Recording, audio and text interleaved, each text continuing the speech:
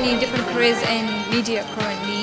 It's just that we need to be more open about with the career choices and give more opportunities to younger people.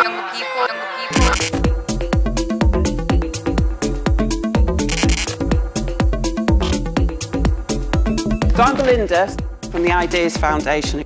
I think it's really special for me as someone who didn't go to university myself and went straight into working from TV. I'm from a working class background myself. The ITV project that we did, basically there were people from ITV themselves and the Ideas Foundation. Taking the project here in the school environment with ITV coming to us and pupils working collaboratively with each other to come up with their ideas was very much like we do in a media studies classroom. So they presented their pictures in a timed situation in front of real professionals, and it was a very, very realistic way of pupils getting that media studies experience in the real world. They told us that we had to create a TV kind of show, like the ones that we see, like Bake Off and all the other ones that is there. And we created an idea on that day and we won the rounds, and it was really nice seeing all the other groups' ideas and stuff.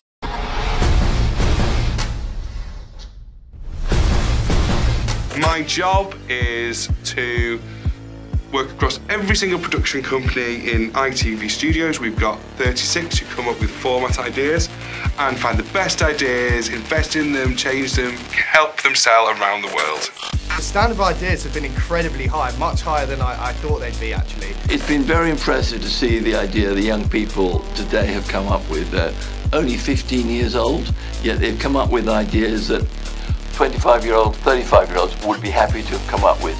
We're really excited to invite those teams down to ITV, to show them around, to get them to pitch in front of some of the big bosses, as well as some of the local executives in Manchester who can give tangible employment opportunities, you know, only a couple of years away for some of these children.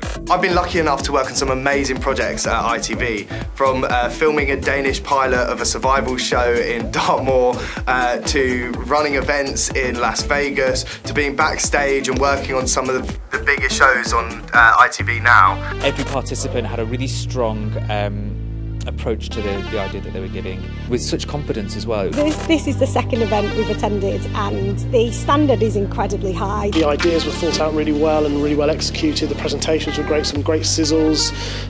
You know, some of that stuff probably needs a little tweaking, but then, you know, I'd be happy to take it to a commissioner and pitch myself. When we went to Media City to do our presentations, I was really proud that we got a special commendation for doing such a unique and original idea. I remember when I was at school, someone came in and talked to us, and it was a journalist who worked in print media at the time, and I was really inspired and enthused and thought, I'd really love to do that. Is that something I can do? And I think those kind of things really stick with you, and that's important. You know, I'm from Rochdale. I was a young girl at a school in Rochdale, and you know, I hope to be able to inspire people to come and work in the media, because it's the best job you can have.